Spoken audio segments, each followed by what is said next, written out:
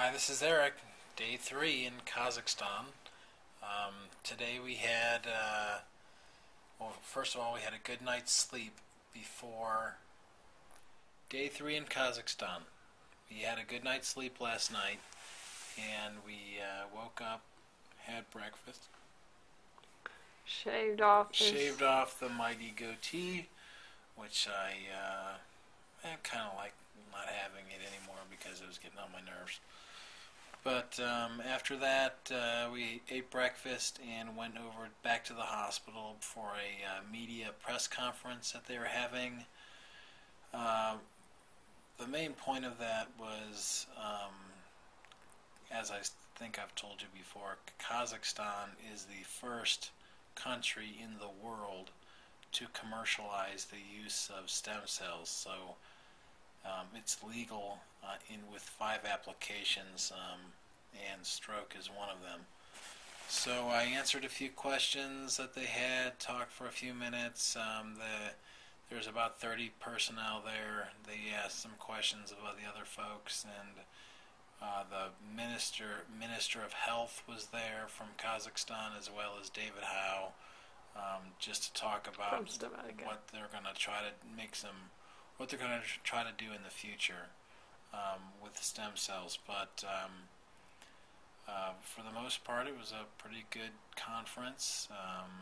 Everything went as planned, and that just about wraps it up here in Kazakhstan. It was a good time. I think it was a much better time than we had in Moscow. Just it was a lot more. Well, the people are a lot more friendly.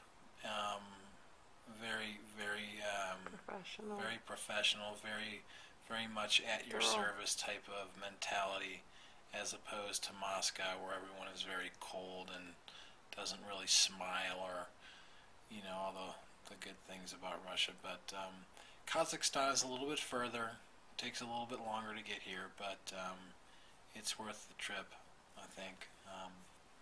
So we're just going to have to wait and see how the second treatment does me, and we'll see you in about 6 to 8 months. Bye for now. Do it. What are some of the things John Brody did? Go ahead. John Brody is funny as hell. 1, 2, 3, 4, 5, 6. Oh, fuck it. What else did he say? beautiful. He goes, beautiful, beautiful, beautiful. Then he says, Good job. good job. Or what else? No, it wasn't good job. Good. Good. Real good. Real good, real good, real good, real good. He can answer some questions. He knows how to communicate his words without having them at his Having to do disposal. complete sentences. He can communicate. The guy knows how to do it because he's had his stroke now for 10 years, and it wasn't until year 7, when he had his first round of stem cells, that he actually was able to say anything. So he is a neat guy. Yeah, he used to.